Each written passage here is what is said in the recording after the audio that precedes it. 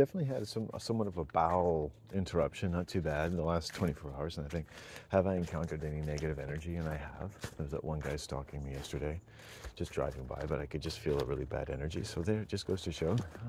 I didn't get a headache though. And he tends to be a man who I know suffers from digestive issues.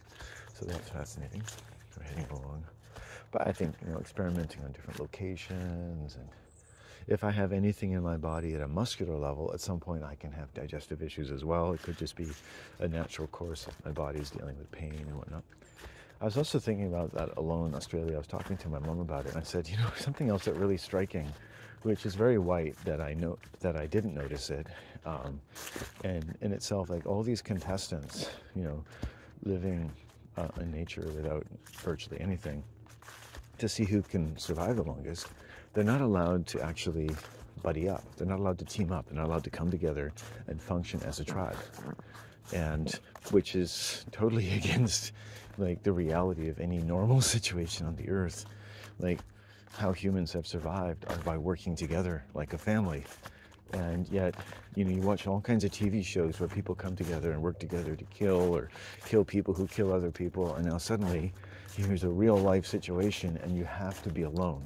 Just like a white family, everyone, and you watch it, you don't even think of, has to be alone and survive all by themselves, right?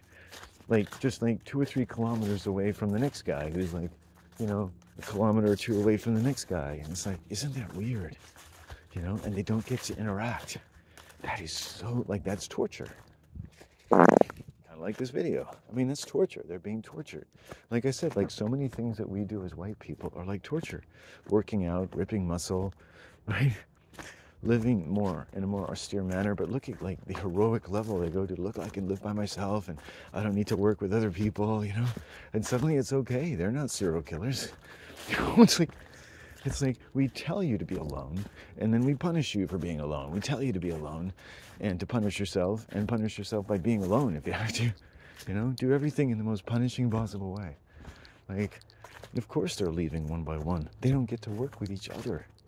That would be like the whole point. It's so weird. It's perverted. Catch food, share food, keep up each other's morale.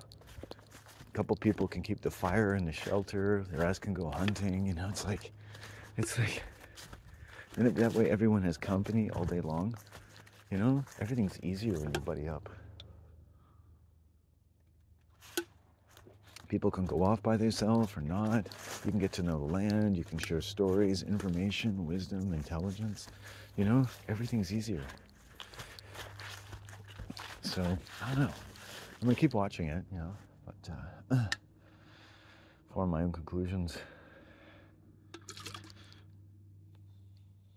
We were here yesterday. It was kind of like a switchover point. I come out of this forest, go down here, go down the road, head to the estuary, one of my favorite forests down there. Plus, last night to eat, I think I only had like a little cheese pizza, some French fries, and a big bowl of rice and fried rice and chicken. So I didn't really have a huge amount of food or protein. So I was like, oh, okay. But yeah, I felt a little thinned out yesterday, and then, and then today I feel better. But I needed some food. Oh, that's right. Yesterday, that's when I had that burrito in the morning. That's right. At that restaurant, I had that fucking burrito. That did not come out very good, as it happens. Seriously, yeah, it didn't come out very good. So this goes to show, like, my overall impression of going to this restaurant for the first time in years, this coffee shop, is like my body didn't like it. Didn't feel safe. Didn't feel comfortable really eating there. But I did. It was like it didn't feel, it's like, I don't know, some restaurants, any restaurants, they just don't give you a comfortable atmosphere. I don't think I'd go back there, but, it's good enough for most of the people who live here, I guess. And then there was that guy in the morning driving by me, so it's like, yeah, I don't like spending a lot of time around these towns. But I'm okay. My body's okay. No injuries. God. See, the leaves, you see how the leaves help you, right? You're going down here, the leaves help you. This one white man, miles north of here, right? Similar situation, right? And he'd moved to the area, you know, they had a little pug dog or whatever. They named him Ruby or something. And he insisted on raking all the leaves up one day. He's like, look at that, I raked it all for you, you know, so it's a lot safer. You know, it's like, who the fuck rakes a trail? And of course I slipped and landed on my ass on the way down because there's no fucking leaves. Fuck you. No, I wasn't really angry. He was a nice guy, and he needed something to do, and that's fun, and you live there, and I get it, right? Who doesn't want to spend the day with leaves? And that's what white people do when they want to hang out with leaves. They rake them. You know, it's like, you know, they have to torture themselves just to get close to nature. It's like, why don't you just roll around in them like a regular animal? Like, they're fucking amazing. If I had children and it was leaves, I was like, hey, let's rake them up and then just scatter them around again, like we're the wind and the trees, except we're man, and we're meant to just scatter leaves over the earth. You know, it's like you can do anything you want with them. You know? Oh no, you gotta rake them and put them in plastic bags and stick them in the landfill. It's like, oh yeah. Like, who rakes the leaves out here, motherfucker? There should be like, you know, 100 feet full of detritus. You know, what do you tell your children happens in the forest? Like, the leaves are suffocating the earth. Oh, look at that. That guy standing at attention there. What a beautiful totem pole. I love it. I love it. I love trees. You know, children can feel them. You can feel them, but you just don't have the mind to think about what you're feeling. You know? We feel the beauty of nature. Of course we do. We all do. We feel it. We smell it. It doesn't have to be complicated. It's leaves, it's rain, it's snow, it's Christmas Eve. We have a way of feeling things. Children are of the heart, you know. They feel everything. And they don't have to suffer because they don't, you know, they shouldn't have to feel things they don't like too much, and they shouldn't have to worry too much about, you know, what else there is besides what a child considers the universe of their own feeling, right? You protect that as long as you can. Protect that as long as you can, like a forest, the forest of man. Protect this as long as you can. Protect this as long as you can. Protect this as long as you can. Protect this as long as you can. Yeah. So why rake the leaves? Why? Why, dude? I want to say, like, why would you do that? It's like, just think about what you're doing. Like, think about how he saw his labor in terms of effort. It's like, is he going to do it every year? Did I ever see him again? It was just something to do while he was there, because that's the best way he knew how to relate to the environment, right? Give himself a job to do. So, of course, like a retard, I let him do it. Well, I mean, why wouldn't I? It's his land too, right? And, you know, and I've never questioned, you know, that kind of thing, but it's like, it really wasn't helpful to me. You know, everywhere I go now, when I see leaves, I'm like, thank God nobody raked the leaves. You know, it's like, Jesus Christ. There are certain hills, like, it's a muddy, wet world, and you want those leaves, man. They're like a break.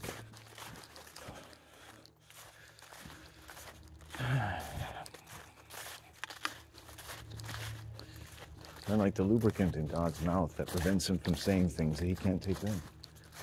Some words, when spoken, can't be taken back. Walks on his own, the thoughts he can't help thinking. The torture's replete,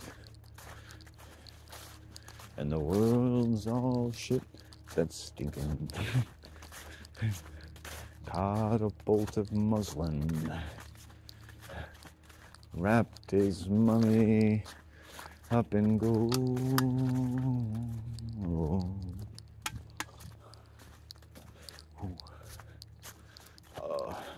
He's the walking man,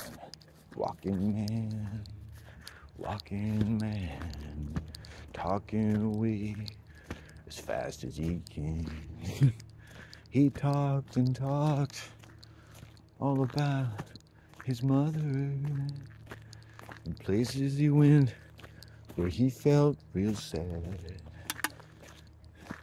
His hatred for white people grew and grew like a mushroom cloud made of man. He saw the world full of torture and people whose torture meant naught, and other people whose torture they could turn into money and offer to God. And it was pretty much the same, but it gave them all something to do with their day. And so he decided to go for a walk.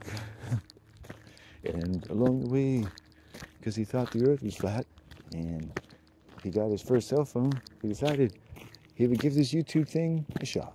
And that began, well, the YouTube channel that you're listening to. And you're like, what? And I'm like, I could fart anytime and there's nothing you can do about it. I'm in control here.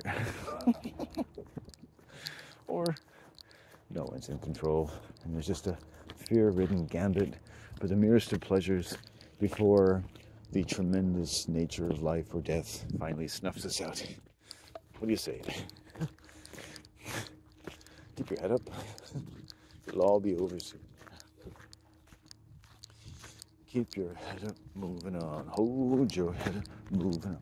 Keep your head up, moving on. Hold your head up. Ding ding ding ding ding ding ding ding ding.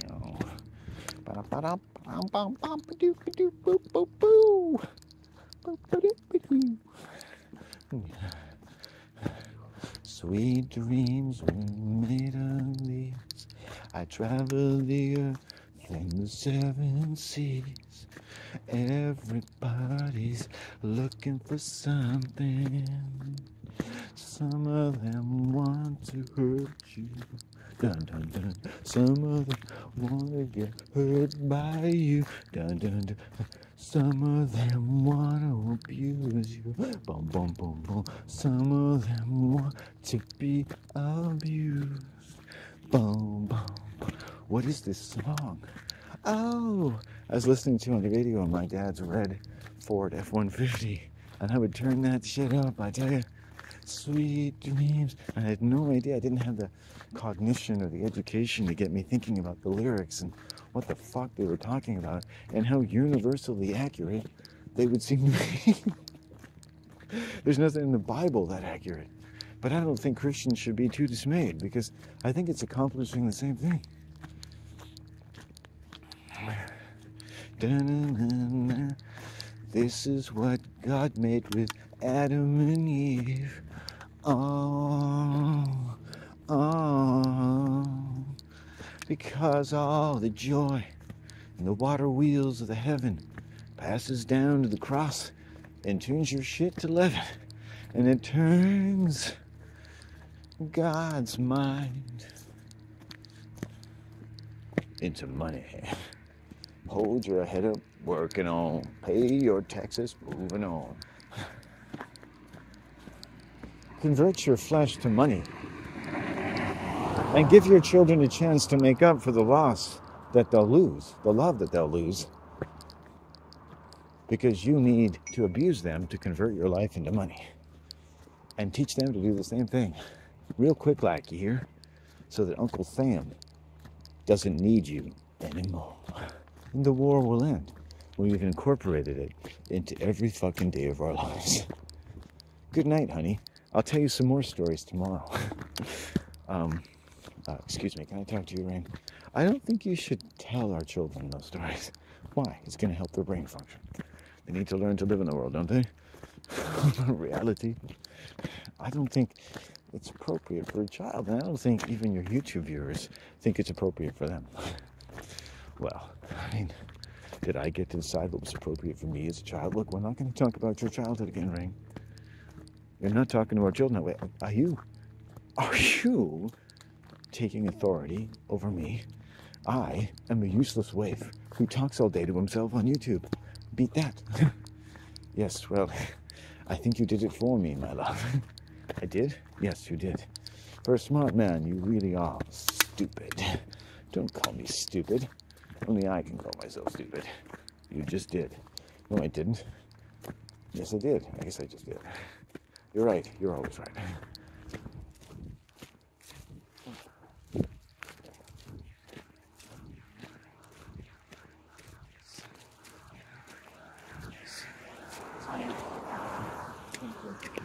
I wish I knew more sentences or songs that had the word Potemkin. I love that movie, The Battleship Potemkin. Potemkin.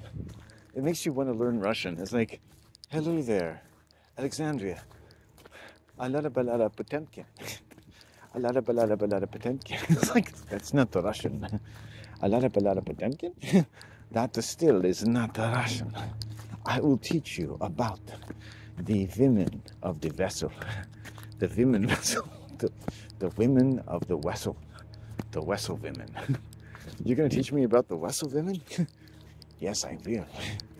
The vessel women. The women vessel. Get it right. Get your consonants right, you stupid bastard.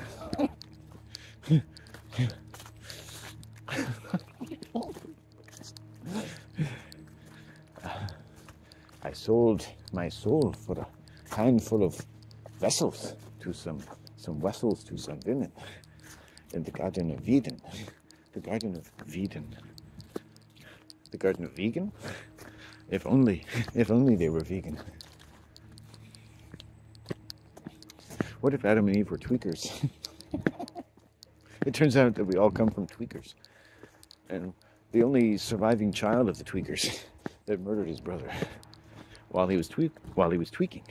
You know? And then next thing you know, you got a few guys keeping sheep at night, abandon their flock so they can go and find some child that somebody told them is being born in a faraway land full of a whole bunch of random people. But apparently this one's important.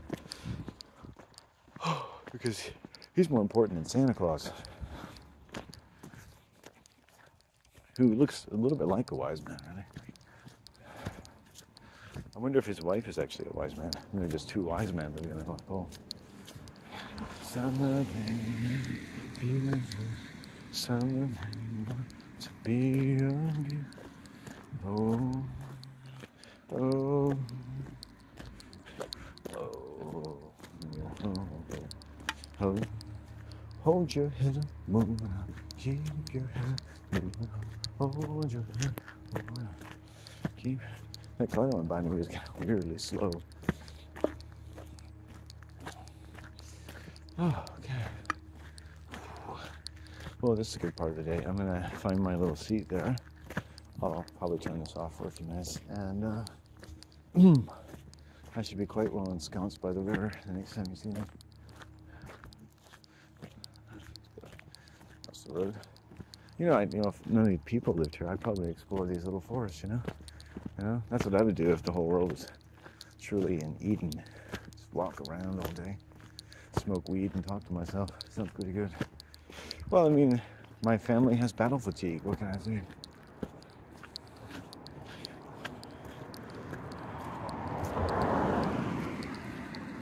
Who knew that the war that must be won is the whore that must be paid?